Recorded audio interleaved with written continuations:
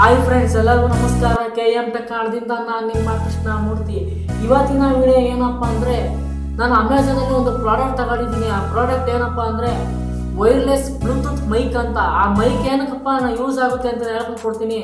ಮೊದಲು ಅನ್ಬಾಕ್ಸಿಂಗ್ ಮಾಡಿ ತೋರಿಸ್ತೀನಿ, ಆಮೇಲೆ ಏನೇನಿದೆ ಒಳಗಡೆ ಅಂದ್ಬಿಟ್ಟು ಆಮೇಲೆ ನಿಮ್ಗೆ ಏನಪ್ಪ ಯೂಸು ಅಂತ ಹೇಳ್ಕೊಂಡು ಕೊಡ್ತೀನಿ.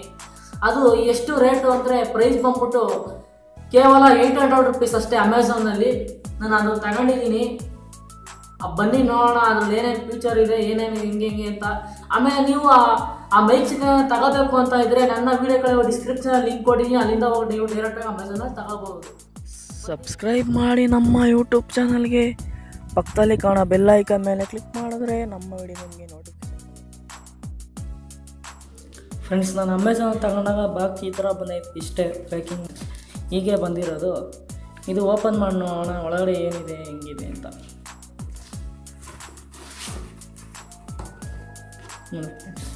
ಇದ್ರೊಳಗೆ ಒಂದು ಚಿಕ್ಕದಾಗಿ ಒಂದು ಬಾಕ್ಸ್ ಕೊಟ್ಟವ್ರೆ ಫ್ರೆಂಡ್ಸ್, ಅಷ್ಟೇ.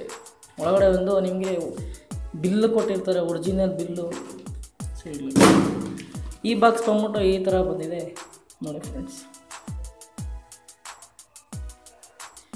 ಹೆಸರು ಬಂದ್ಬಿಟ್ಟು ವೈರ್ಲೆಸ್ ಮೈಕ್ರೋಫೋನ್ ಐಫೈ ಸ್ಪೀಕರ್ ಅಂತ ನೋಡಿ ಫ್ರೆಂಡ್ಸ್. ಯಾವುದೊಂದು ಬಾಕ್ಸು ಫ್ರೆಂಡ್ಸ್.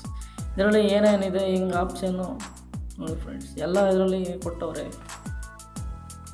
ಇದರೊಳಗೆ ಇನ್ನೊಂದು ಬಾಕ್ಸ್ ಇದೆ, ಓಪನ್ ಮಾಡೋಣ ಫ್ರೆಂಡ್ಸ್. ನೋಡಿ ಫ್ರೆಂಡ್ಸ್, ಇದರೊಳಗೆ ಬಾಕ್ಸು, ಇದರೊಳಗೆ ಏನಿದೆ ನೋಡೋಣ ನೋಡಿ ಫ್ರೆಂಡ್ಸ್. ಮೈಕು ಈ ಥರ ಕೊಟ್ಟು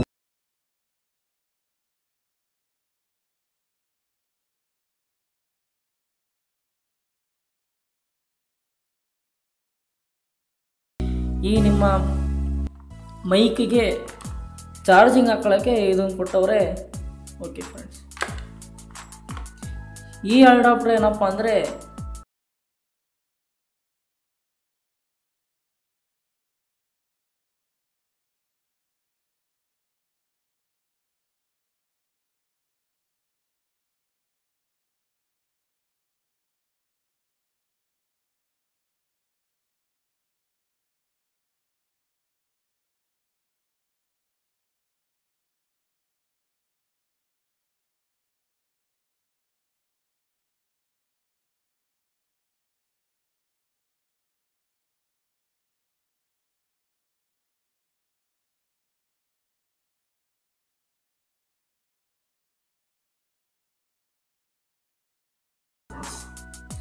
ಹೆಂಗೆ ಯೂಸ್ ಮಾಡೋದು, ಏನೇನು ಹೆಂಗೆ ಏನೇನು ಎಲ್ಲ ಇದರಲ್ಲಿ ಫುಲ್ಲು ಎಲ್ಲ ಕೊಟ್ಟಿರ್ತಾರೆ.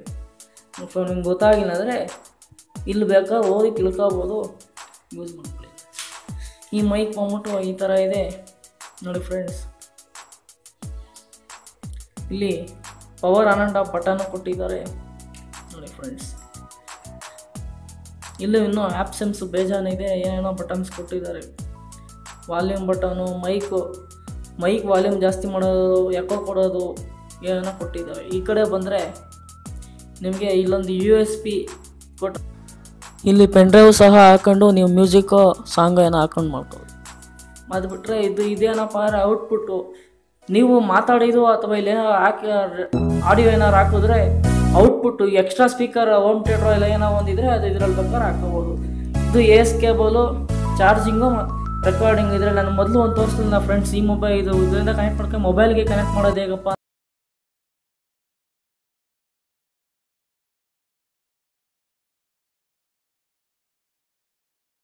ನಿಮ್ಮ ಮೊಬೈಲ್ಗೆ ಹಾಕ್ಬೋದು. ಇಲ್ಲೊಂದು ನಿಮಗೆ ಇದರಲ್ಲೇ ನಿಮಗೆ ಮೆಮೊರಿ ಕಾರ್ಡ್ ಹಾಕೋವಂಥ ಆಪ್ಷನ್ಸು ಸಹ ಕೊಟ್ಟಿದ್ದಾರೆ ನಿಮಗೆ ನೋಡಿ ಫ್ರೆಂಡ್ಸ್. ಇಲ್ಲಿ ಮೆಮೊರಿ ಕಾರ್ಡ್ ಸಹ ಹಾಕೊಂಡು ನಿಮ್ಗೆ ಏನಾದ್ರು ಮ್ಯೂಸಿಕ್ ಇದ್ದರೆ ಹಾಕೋಬೋದು. ಇಲ್ಲಿ ಬಂದರೆ ಇಲ್ಲೊಂದು ಸ್ಪೀಕರ್ ಕೊಟ್ಟಿದ್ದಾರೆ ನೋಡಿ ಫ್ರೆಂಡ್ಸ್. ಇಲ್ಲಿ ಸ್ಪೀಕರ್ ಕೊಟ್ಟಿದ್ದಾರೆ. ಈಗ ಆನ್ ಮಾಡಿ ನೋಡೋಣ.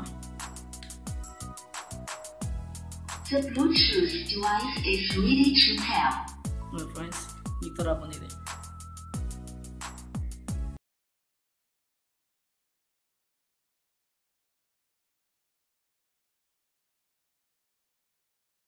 ನೋಡಿ ಫ್ರೆಂಡ್ಸ್, ಇವಾಗ ಆನ್ ಆಗಿದೆ ನೋಡಿ. ಇಲ್ಲಿ ಮೈಕ್ ವಾಲ್ಯೂಮ್ ಅಂತ ಇದೆ ನೋಡಿ ಫ್ರೆಂಡ್ಸ್. ಈ ಮೈಕ್ ವಾಲ್ಯೂಮ್ನ ಜಾಸ್ತಿ ಮಾಡಿ.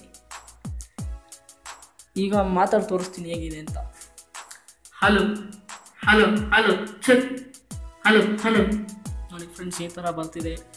ಇದ್ರ ಪಕ್ಕದಲ್ಲಿ ಬಂದ್ಬಿಟ್ಟು ಇಲ್ಲಿ ಯಾಕೋ ಇದನ್ನು ನೀವು ಮೇಲೆತ್ತಿಗೆ ಈಗ ಮಾತಾಡಿ ನೋಡ್ತೀನಿ ನೋಡಿ ಫ್ರೆಂಡ್ಸ್.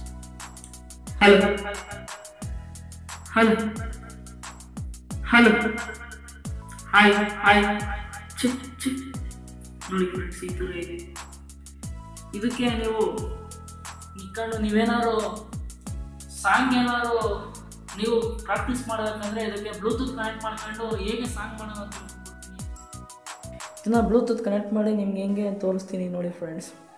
ಈಗ ನಾನು ಬ್ಲೂಟೂತ್ ಸೆಟ್ಟಿಂಗ್ ಮಾಡ್ತೀನಿ.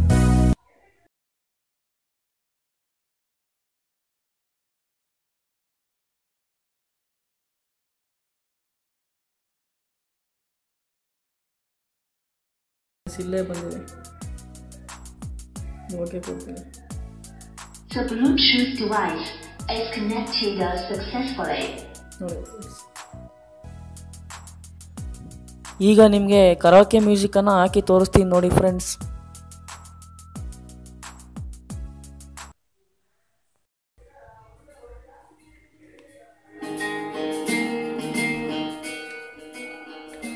ವಾಲ್ಯೂಮ್ ಇಲ್ಲೂ ಜಾಸ್ತಿ ಕಮ್ಮಿ ಸಹ ಮಾಡ್ಕೋಬೋದು.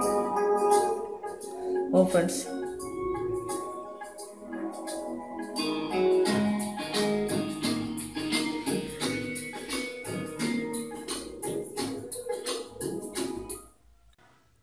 ನೋಡಿ ಫ್ರೆಂಡ್ಸ್, ನೀವು ಈ ಥರ ಕರಾಕೆ ಮ್ಯೂಸಿಕ್ ಹಾಕ್ಕೊಂಡು ನೀವು ಸಹ ಆಡಬಹುದು.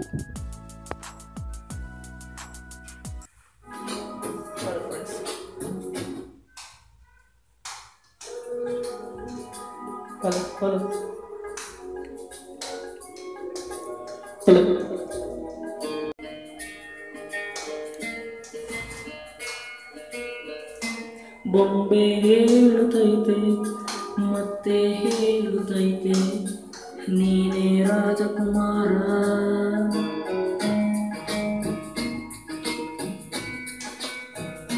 ಬೊಂಬೆ ಹೇಳುತ್ತೈತೆ ಮತ್ತೆ ಹೇಳುತ್ತೈತೆ ನೀನೇ ರಾಜಕುಮಾರ.